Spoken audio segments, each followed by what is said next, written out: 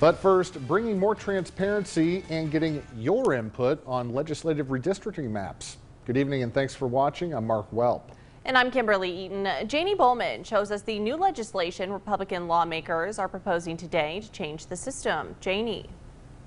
Mark, Kimberly, Republican leaders say the People's Independent Map Act creates a more fair system for drawing the lines. They say it removes politicians from the process and represents everyone in Illinois.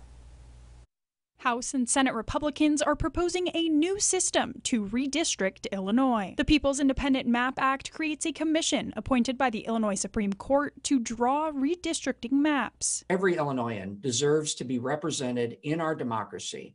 An independent map drawn by the people, for the people, and not by politicians for politicians is really the best way for people to have their voices heard. State Senator Jason Barackman says it's something Governor J.B. Pritzker and other lawmakers have supported before. Numerous Democrats put their name behind legislation that is identical to what we're proposing here. In a statement, Senate Democrats say they're working on districting maps that reflect everyone in the state. Barackman says the legislation brings more transparency to the process. Millions of Illinoisans believe that politicians should not draw their own maps.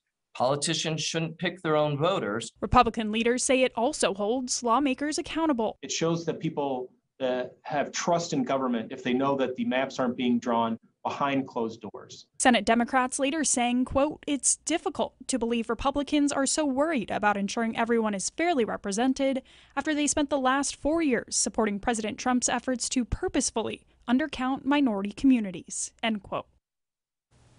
Starting later this week, the House Redistricting Committee is hosting regional redistricting hearings. Peoria's hearing is this Friday, starting at 11 a.m. virtually. Mark.